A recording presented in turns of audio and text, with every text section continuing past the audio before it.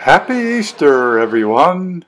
He is risen indeed. Good morning and welcome to Pebble Creek Community Church on this glorious Easter Sunday. We are so glad that you've chosen to worship with us. May Jesus be honored and each of us be blessed by our worship service today. I want to welcome all the visitors to our Easter web service. It is so good to have you with us this morning. We hope you are drawn closer to Almighty God and experience His peace and life-changing love during our Easter worship service today. And we invite you to join us every week right here on the web.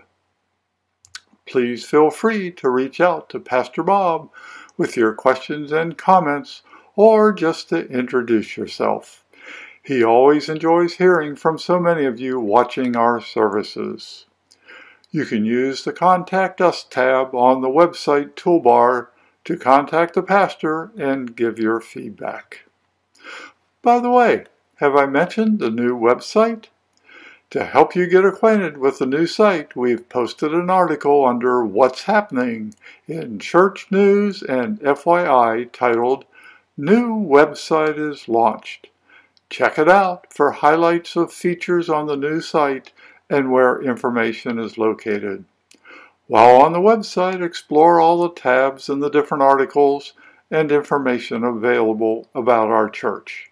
We hope you find our new website to be easy to use, informative, and useful.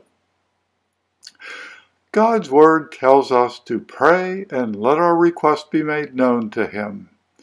There are many needs in our lives and in the world, and we are here to support you with a group of prayer warriors, or you can keep your needs private for the pastor only. Go to the tab on the homepage titled Prayer Requests to submit yours to the team, or you can write that it is a private request for the pastor only at the beginning, and it will be directed to him. Since this is the first Sunday of the month, the Education Committee has added a new book to the Bible to the Know Your Bible list. For April, the Know Your Bible book is the Book of James. More information is available on the website under our Bible studies and also in the announcements. Speaking of the first Sunday of the month, we will also be celebrating corporate communion together. Please plan to have your bread and juice ready if you desire to participate in the Lord's Supper later in the service. Be sure to listen to the 1.5-minute devotionals, Words of Hope with Pastor Bob, which are available every Tuesday and Thursday on our website as an encouragement and support to build your faith. Since we don't have an actual offering time during our web services, it is important to take a minute and reflect on giving back a portion of God's blessings to support the church and the Lord's work. Details on how you can give your tithes and offerings are listed on the homepage tabs under Giving and under Announcements. Finally, as we prepare to corporately worship Almighty God on this Resurrection Sunday, let's rejoice in the assurance of these words from Matthew 28, verses 5 and 6. But the angel said to the women, "Do not be afraid, for I know that you seek Jesus who was crucified. He is not here, for he has risen as he said." To which we can also say, He is risen indeed. As we move into the worship part of our service, please quiet your hearts and minds from the distractions of the world and prepare to worship our risen Lord as Karen plays the prelude, He is risen.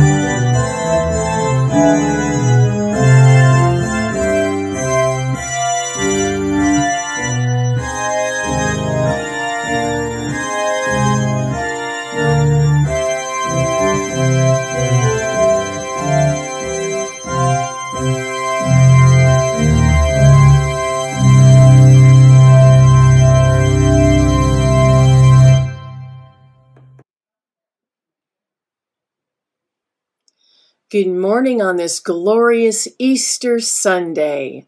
We start our celebration of the resurrection of our Lord as we sing together, Christ the Lord is risen today.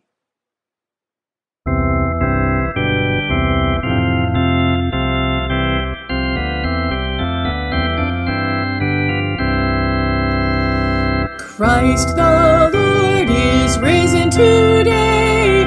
Alleluia. Sons of men and angels say, Alleluia. Raise your joys and triumphs high. Alleluia. Sing ye heavens and earth reply. Alleluia.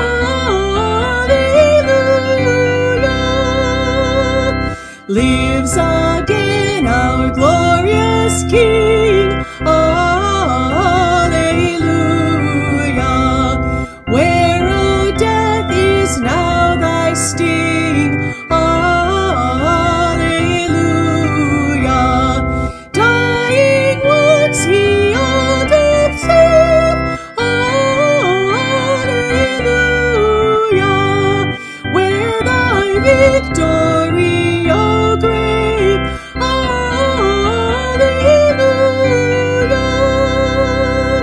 Love's redeeming work is done. Alleluia. Fought the fight, the battle won. Alleluia. Death in vain forbids him rise. Alleluia. Christ has opened paradise. Alleluia.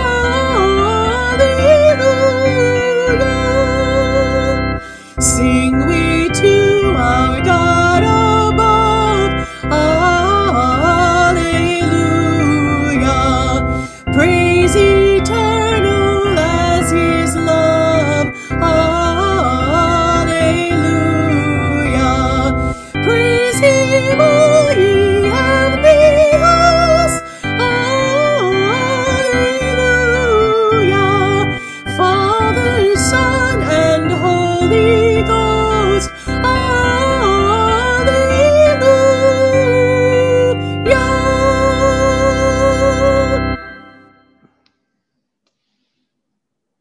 As we come to our time of communion, this is a real genuine opportunity for us to worship in this way. And especially here on Easter weekend, this is such a great opportunity for us to both celebrate the resurrection of the Messiah, but also to remember his death, his burial, and his resurrection through our worship in communion. And it says that in the night he was betrayed, Jesus took some bread. He took it in his hands and he looked at his disciples and he said, "This is my body, which is broken for you." And as I've said often, without that sacrifice, without those broken bones, without the whole body being broken down, redemption would not have been possible. That was the point of the law. So as he took it, he tore it apart. And then he handed it out to his disciples. Let's pray. Father, we thank you for your Son who came, your Son who gave his life and his body to be beaten, to be broken down, to be that final sacrifice that we needed for us in order to live a redemptive life. Bless this, Lord. Thank you again. May we never take it for granted. We pray in Jesus' name. Amen. And he took the bread and he looked at them and he said, "Take this in remembrance of me."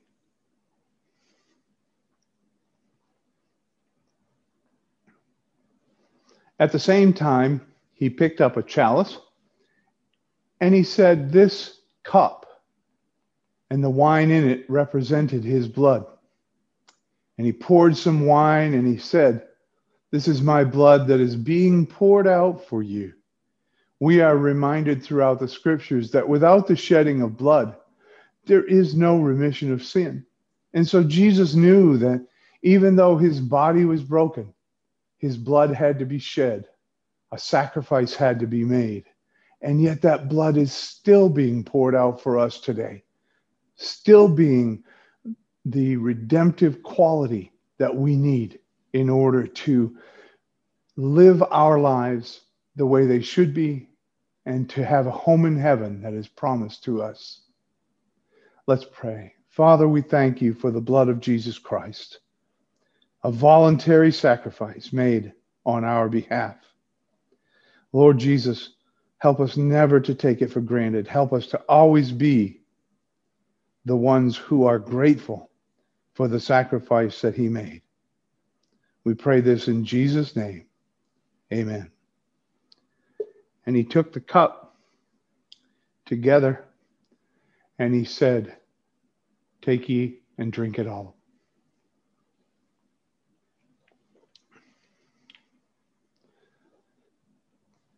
As we continue with our worship service, let us never forget that this part is really the reason we get to join together. And now that we have received communion, let's join in singing "In Christ Alone."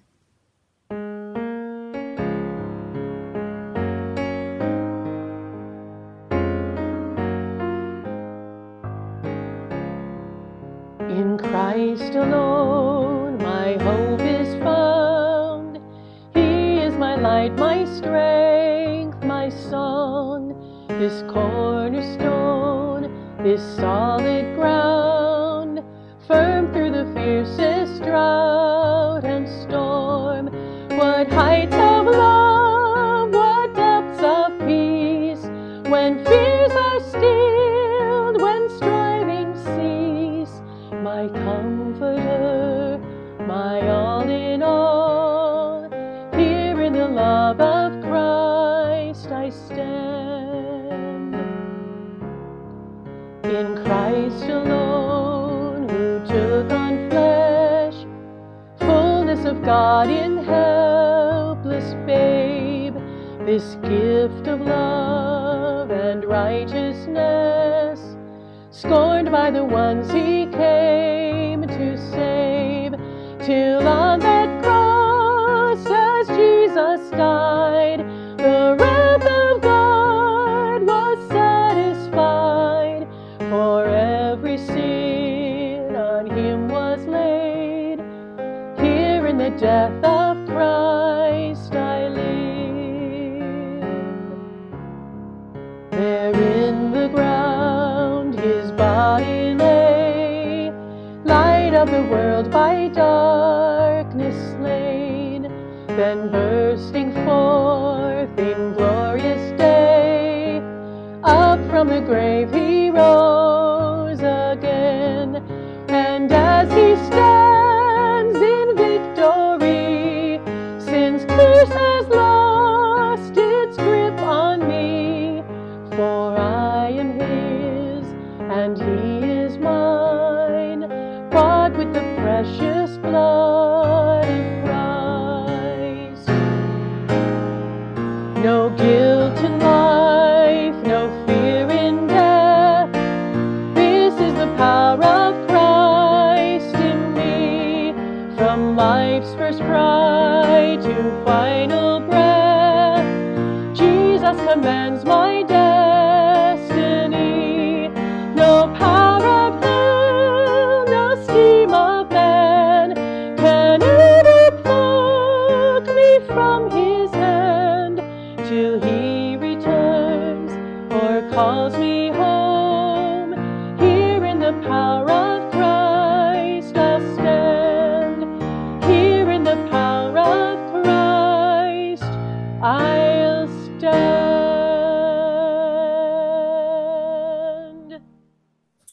Good morning.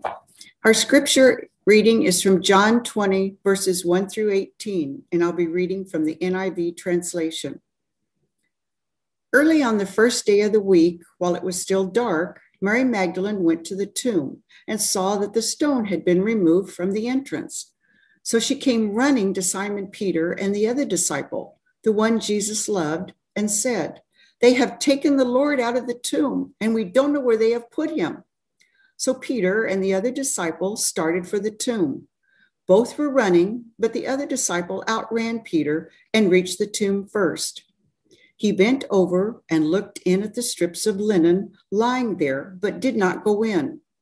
Then Simon Peter came along behind him and went straight into the tomb. He saw the strips of linen lying there, as well as the other cloth that had been wrapped around Jesus' head. The cloth was still lying in its place, separate from the linen. Finally, the other disciple, who had reached the tomb first, also went inside. He saw and believed. They still did not understand from Scripture that Jesus had to rise from the dead. Then the disciples went back to where they were staying. Now, Mary stood outside the tomb crying.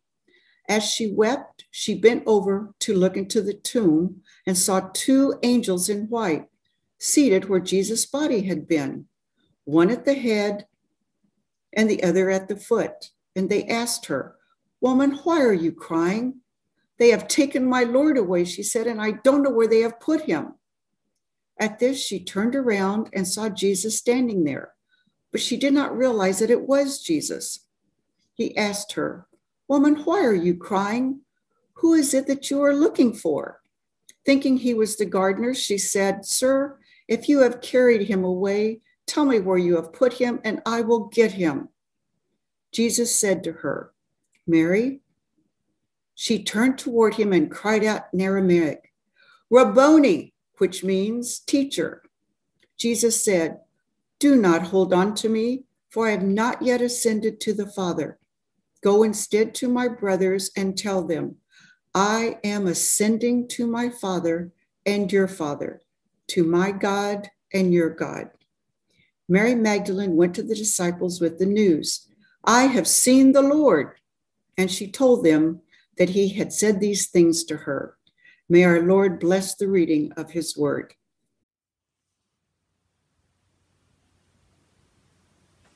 Let's remember on this Easter day that because he lives, we can face tomorrow. Let's sing it together.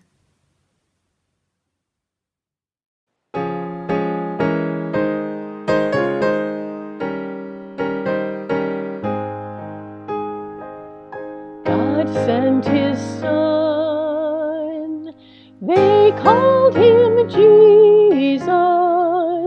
He came to love, heal, and forgive. He lived and died to buy my pardon. An empty grave is there to prove my Savior lives. Because he lives, I can face tomorrow. Because he lives, all fear is gone. Because I know he holds the future, and life is worth the living just because he lives. How sweet to hold a newborn baby and feel the pride and joy he gives. But greater still, the calm assurance this child can face uncertain days because he lives. Because he lives, I can face tomorrow. Because he lives, all fear is gone.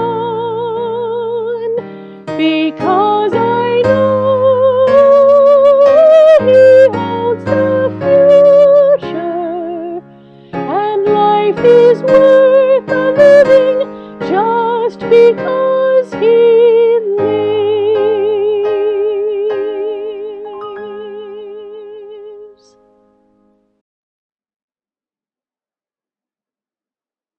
Welcome. I want to thank you for joining our broadcast this morning here on this wonderful Easter Sunday.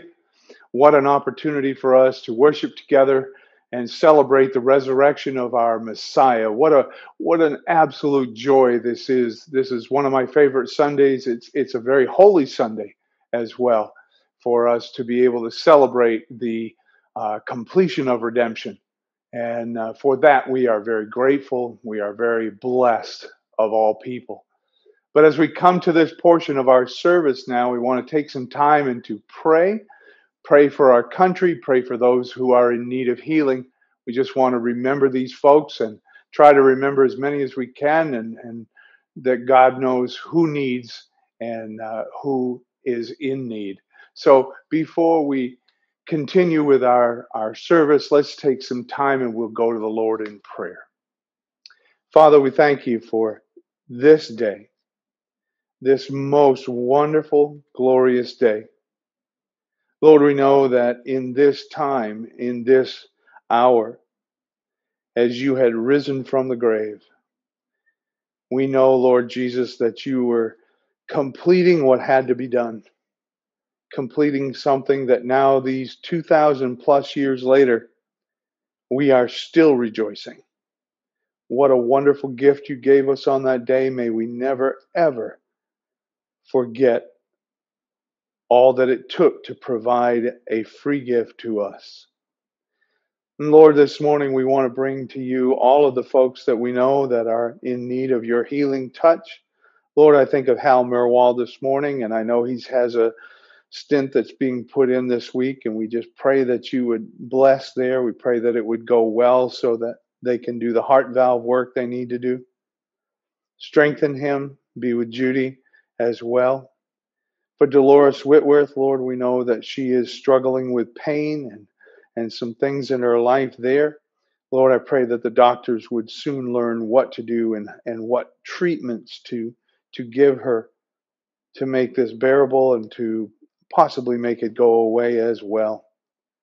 Lord, for those who are still in recovery, we think of Larry Green and his final treatments, for Gary Trample and his ongoing treatments there for cancer, for Enid Harrison.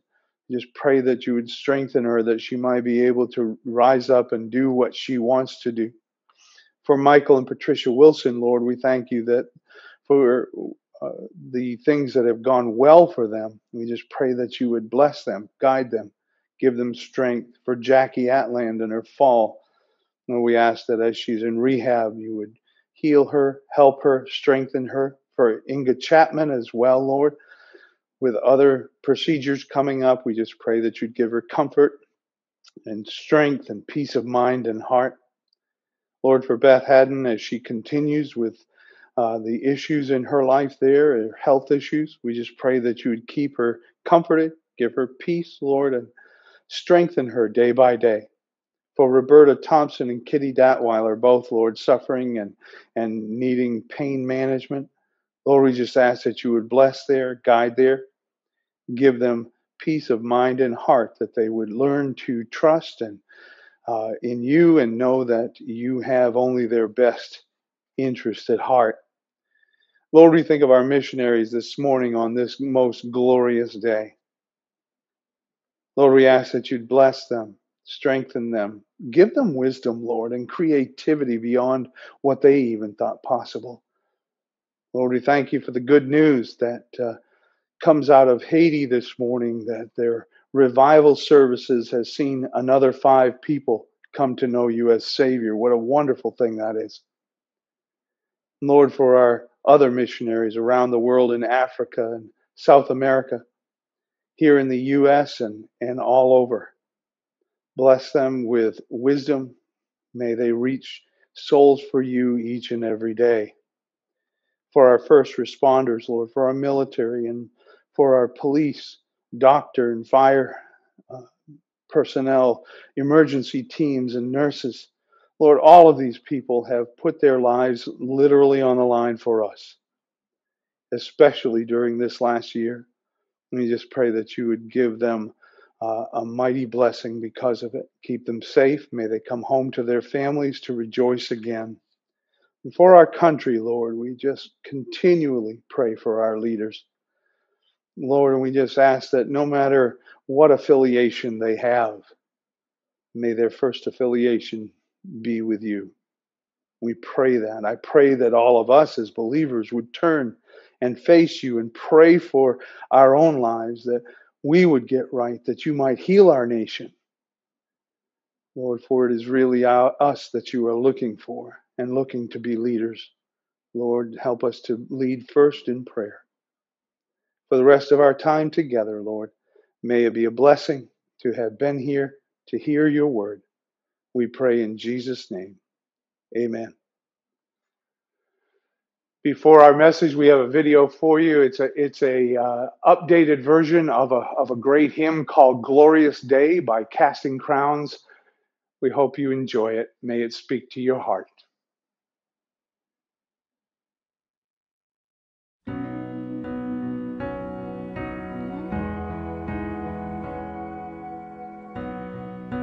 One day when heaven was filled with his praises, one day when sin was as black as could be, Jesus came forth to be born of a virgin, dwelt among men, my example is he. The Word became flesh and the light shined among us, his glory revealed. Living he loved me, dying he saved me, and buried he carried my sins far away. Rising he justified freely forever. One day he's coming, oh glorious day, oh glorious day.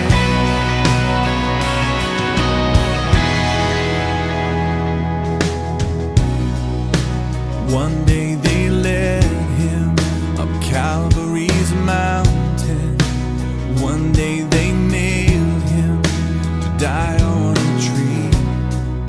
Suffering anguish, despised and rejected, bearing our sins, my Redeemer is he. The hands that heal nations stretched out on a tree, took the nails from me. 'Cause living he loved me, dying he saved me, and buried he carried my sins far away. Rising he justified freely forever. One day he's coming, oh glorious day, oh glorious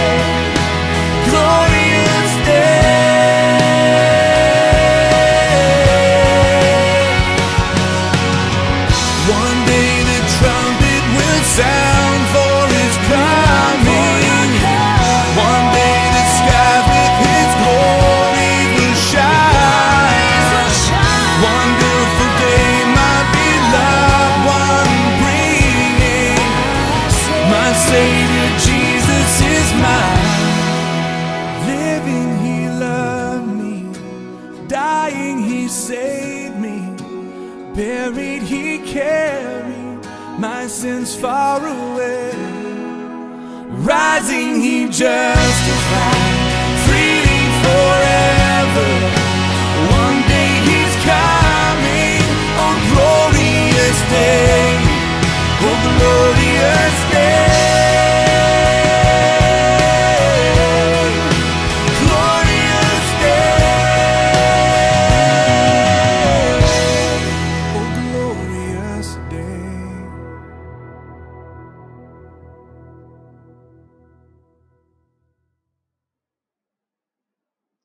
On this Easter morning, I was wanting us to talk about the resurrection, and I wanted to talk about all of the traditional aspects, but I wanted to do it a little bit differently, of course, and so today we're going to be looking at beginning at the end. This is such a familiar story for all of us in Christendom, whatever your faith tradition might be, whether it's Protestant or Catholic or what it might be. If it's Christian, this is a very familiar story for all of us. Without this story, there would be no Christianity. If you think of it that way, it was because it's not the birth of Jesus that provided the redemption. I know I have heard that before. Someone had said something about, oh, when Jesus came at Christmas, he provided redemption. Well, it was coming, but that was not it. Because you see, that was the fulfillment of the coming Messiah, as we saw in Isaiah chapter 53 especially. And it was not the miracles or the teachings of Jesus that provided redemption. Really, that was the foundation of discipleship building, because you see, what he told his disciples, what he taught his disciples was not the redemption, but really what to do after redemption. That was discipleship building. Dare we say that it was not even the death of Jesus that made all things new. And here's what one of the things I want you to get is, because all religions have a leader who was born. That's true. All religions have a leader who died. That's true. But Jesus is the only one who actually rose from the dead. It was actually the resurrection, conquering death, not succumbing to it, that provides redemption. For it is Christ's victory over death that gives us the ability to overcome death as well. So you see, today we have to start at the end. So while the crowd, the religious leaders, and even the disciples looked at the crucifixion as an end, really, it was just the beginning. For Christ had to die before he could be raised. Think about that again. He had to die before he could be raised. And so therefore, in a real sense, the end truly is the beginning. But as Mary Magdalene walked toward the tomb on that day, it certainly, I am sure to her, felt like an end. Think of her thought process at that point. The hope was extinguished. She had hoped that he was the Messiah. Deal with these nasty Romans. Take away all the cultural problems that they had. By this time, they'd had the Samaritan woman story and all of that. Well, now that hope seemed to be extinguished. The plans that they had made, all the plans. His kingdom was coming. His kingdom was here. And now it's ended. Jesus is no longer there. He's in the grave. Defeat, despair, deep grief, I'm sure, were mostly the feelings that she was feeling that morning. But by the end of the day, what a different story she was about to tell. You see, victory was about to be theirs, and they didn't even know it. Victory was right around the corner, but it was a blind corner. Victory was about to be the most glorious day, and they had no idea it was coming. So let's look at 3 steps in the progression to victory, because you see, that is what happened here. How beginning at the end can give us hope for the future. Beginning at the end gives us hope for the future. Now, point number 1. These are going to be practical kind of points. The first point I have is traveling to the tomb. Any story of victory as believers has to start just where Mary did. It starts with a journey to the tomb. Don't we all know what that journey is like? Oh man, it is as ancient as this first Easter and as contemporary as today. You see, this story is one about people who have come to the bottom of despair. There is virtually nothing left in them that will start them up again.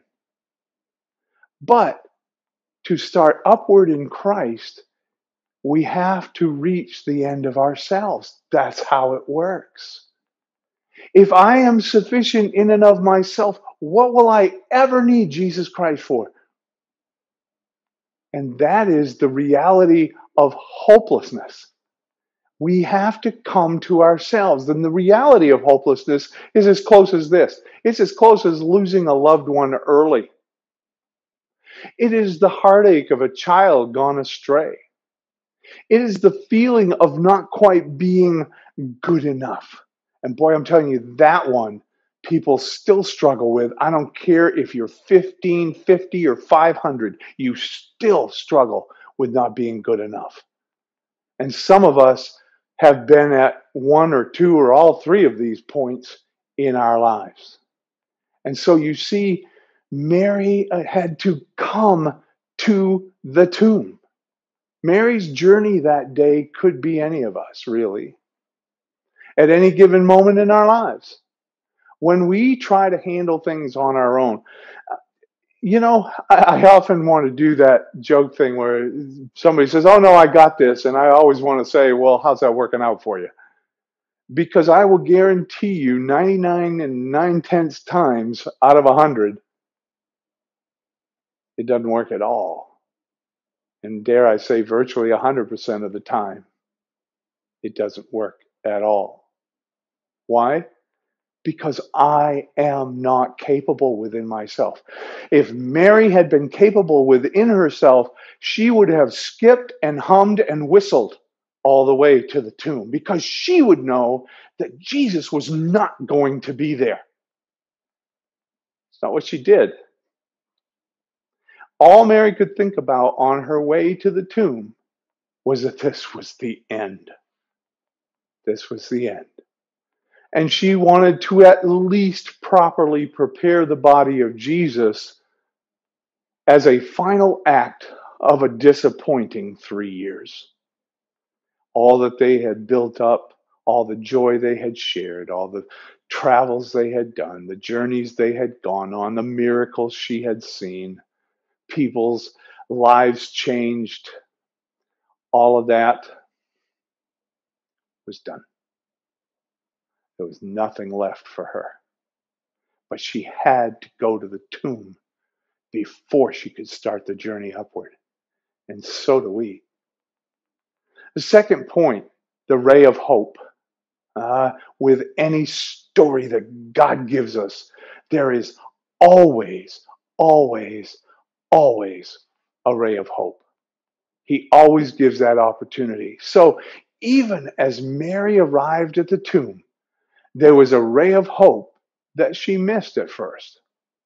And I'm not getting on her case. This is like so many of us on the same journey.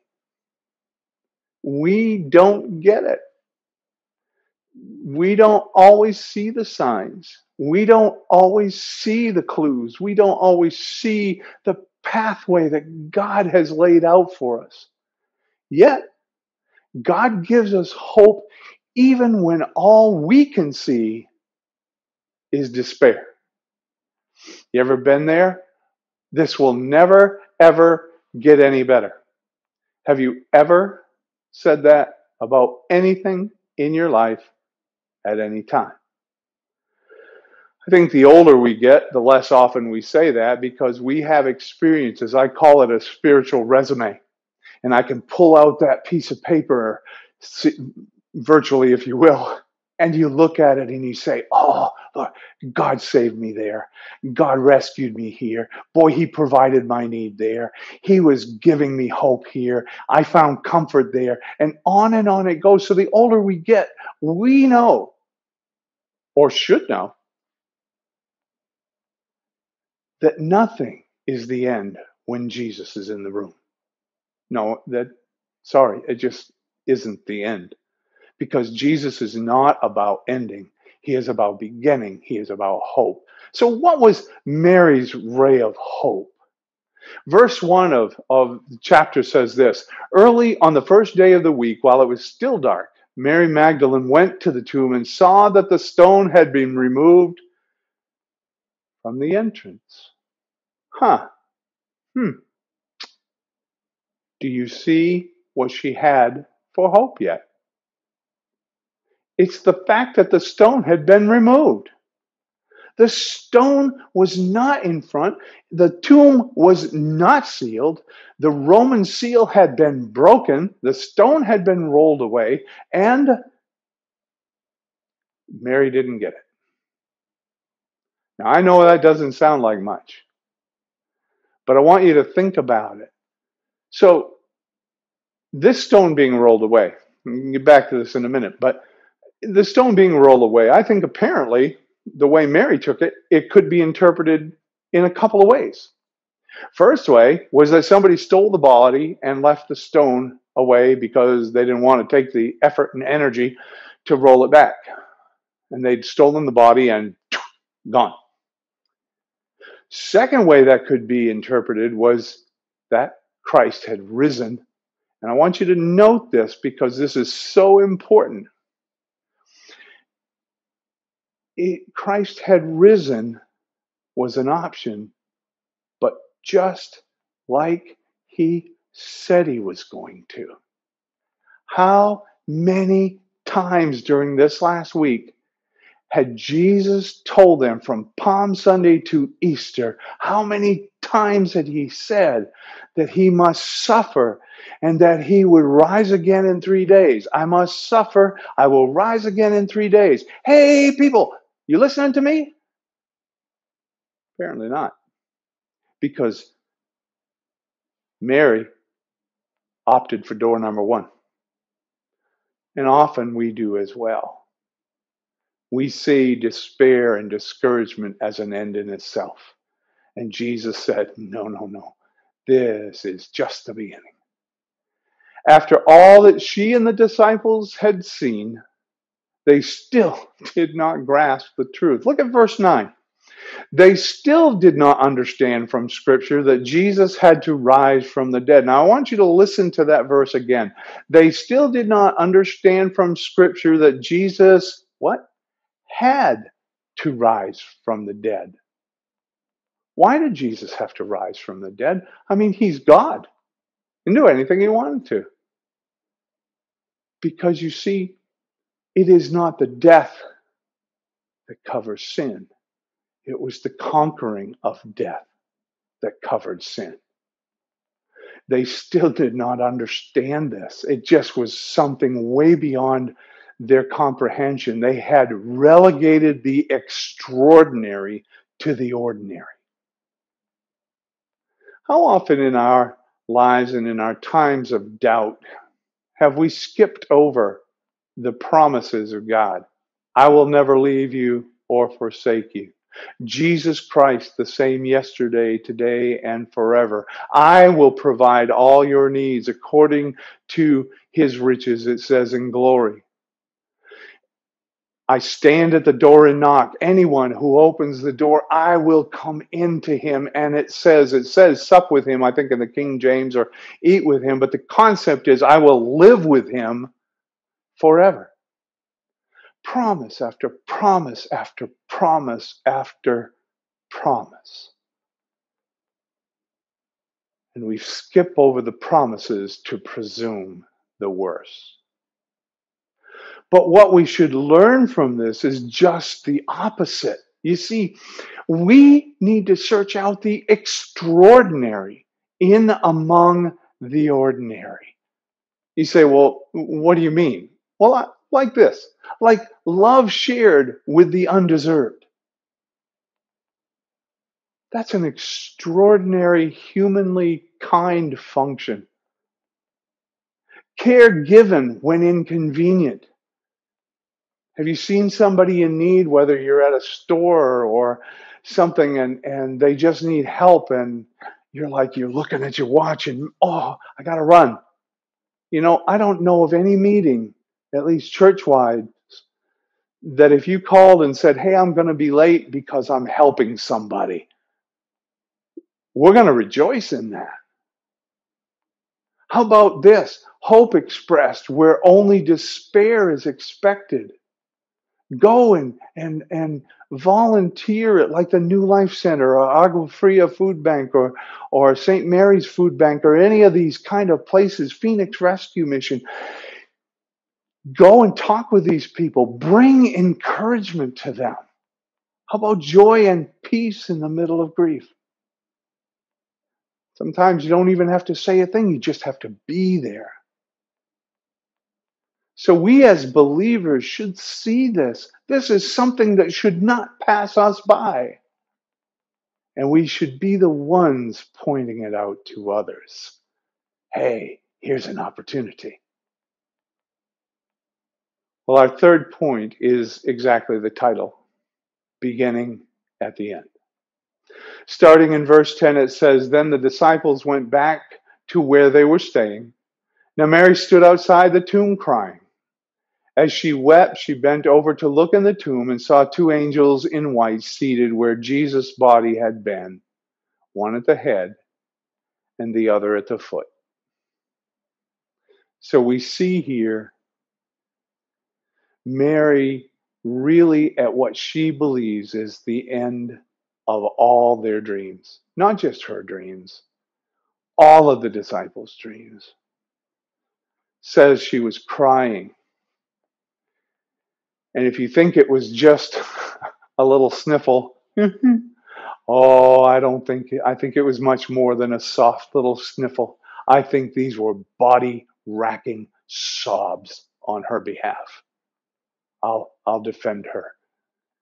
She was at a point where all of her life that she had seen hope was now dashed. How special was Jesus to her, you ask? Well, he cast out 7 demons from her. That's a good start. She had served at Jesus' feet for the next 3 years. She had, quote, bought into the idea of a conquering Messiah, though, and not the peace-spreading Jesus. All the religious leaders of that day kept telling people, oh, the Messiah is coming, and he's coming on a white steed, and it's going to be a sword, and he's going to kill all those nasty Romans. And she thought that too, I'm sure. But here she is at the end of it all, and she is at the end of all she can figure out. But it's all of the end that she can figure out. It is only when she comes to her end. I don't want to call it the end. I want to call it when she comes to her end, because this is a very personal thing, and I want you to remember, we all have to come to our own end. But it is when she comes to her end that God can begin a work in her and through her. For as long as she still thinks she can figure out how to fix this, there is no room for the miraculous workings of God. And that is what we need to understand today. If I can do it, what do I need God for? And God will let us come to a point where there is no other option. What a wonderful place that is to be.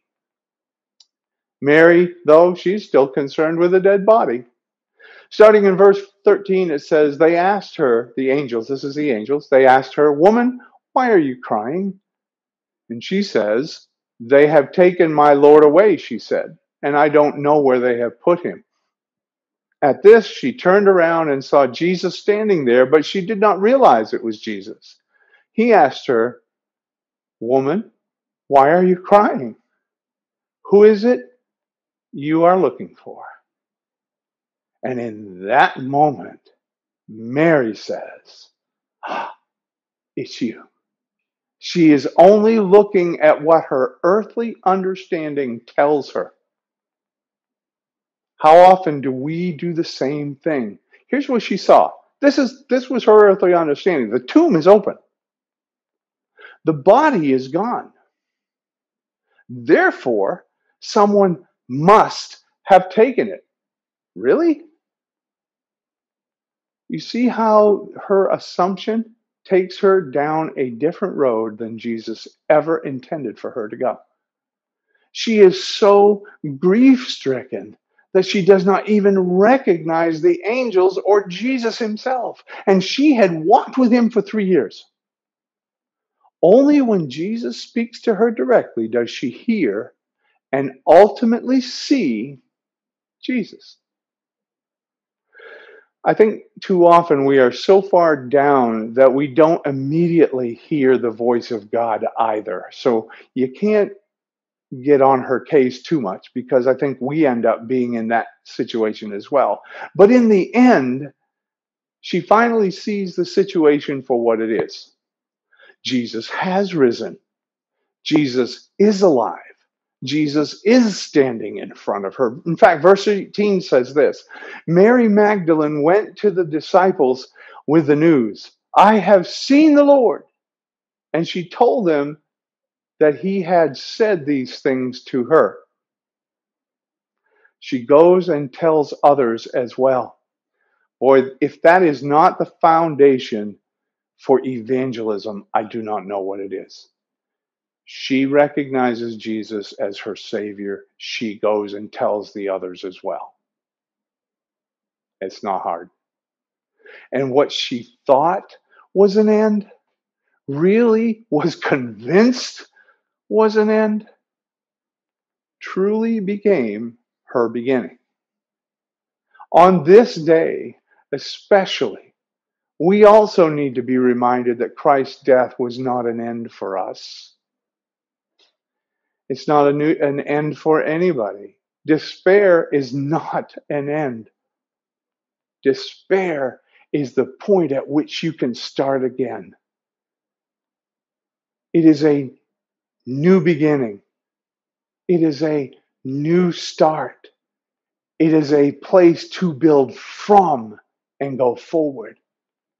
Maybe you're watching this morning and are thinking you cannot start over. I'm too old. I'm too young. I'm too this. I'm too that. I've done so much. I haven't done so much of that. Stop. Maybe you think you can't start over, but I'm here to tell you that no matter where you are, even if you think you're at the end, it can be the place of beginning you are desperately looking for. Christ's resurrection offers new life and new beginnings. Let me encourage us all to grab hold of that and start again. Whether you've been a believer and have kind of fallen away, you can start again. Whether you've never given your life to Jesus Christ, you can start anew. This time, you can start, though, with God's power behind you. Never forget, the beginning is found at the end. Let's pray. Lord Jesus, we thank you for your tomb. We thank you that that tomb is empty. We thank you that that resurrection provided new life for all those who choose it. Help us to choose it, Lord. Help us to choose what we need. Help us to be the people that you need us to be. And as you're watching this morning, I want to give you that opportunity. I know holidays can be hard for people. Maybe you're thinking that this is a place in which you've come, maybe even watching this by accident. But you can start over. You can start anew. Jesus Christ said, I am here. I am knocking on the door of your heart. Just open, and I will come in and live with you. If you know you need Jesus Christ this morning, you know that that's your only hope. Pray with me this morning. Lord Jesus, I thank you for the forgiveness of my sins. I thank you that you have become my Savior, my Redeemer, and my Lord. Help me to be that person who begins at the end.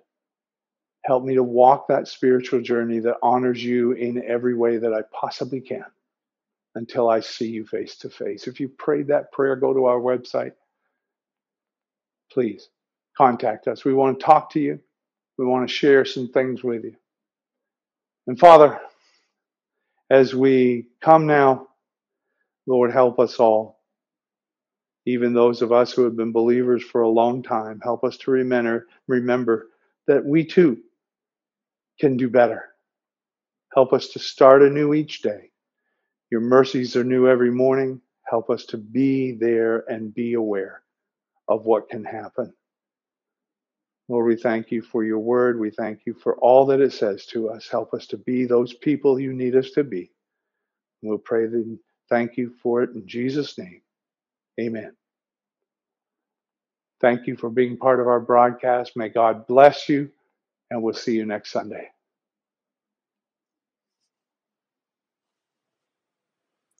And now, as we prepare to finish our Easter celebration today, let's join together in singing Praise to the Lord the Almighty. May the joy of this Easter be in our hearts always. God bless you.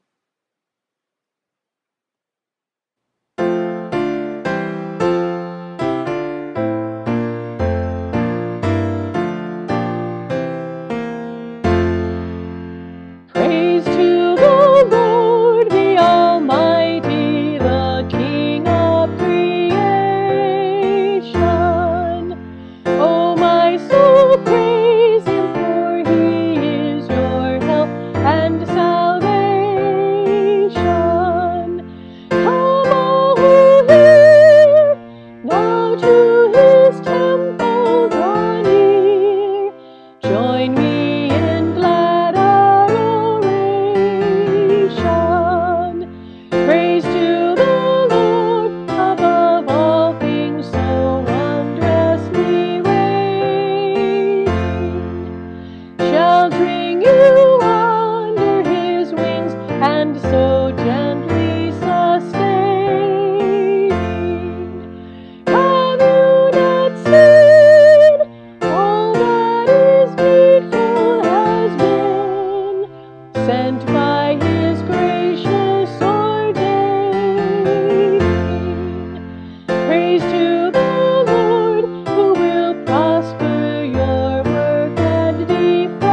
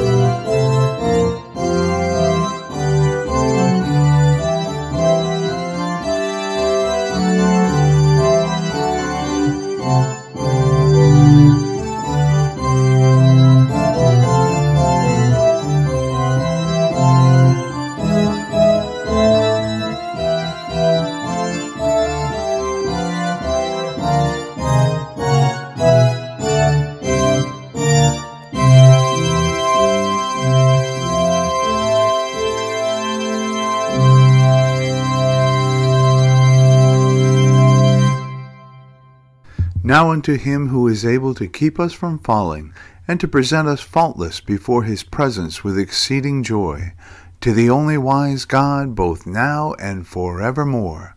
Amen.